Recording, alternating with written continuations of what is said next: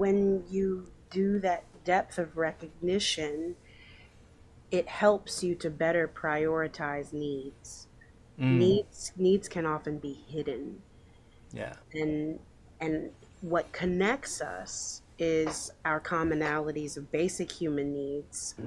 That's something that's been resonating with me the last year a lot, especially as our community has gone through not just structural changes, but physical changes as well. I think I mentioned that we moved into our new space and restoration plaza earlier this year in January. We started the first part of the school year off without a home. Wow. We were teaching outside and in public libraries and in recreation centers, and it was because we sold our building in order to make structural changes that were beneficial for our community, like raising staff salaries and providing stronger programming for our young people.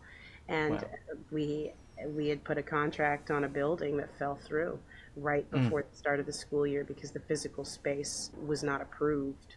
The certificate of occupancy wasn't approved. And so I've watched this community stay connected with one another, even as a school community. Being without a home can be traumatizing, and I watched them pull together in order to prioritize needs deeply, to care for one another, so that we could stick together. And this community did that. It was amazing to watch.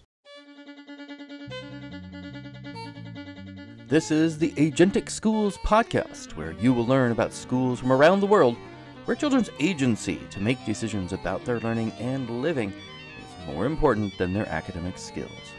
I'm your host, Don Berg.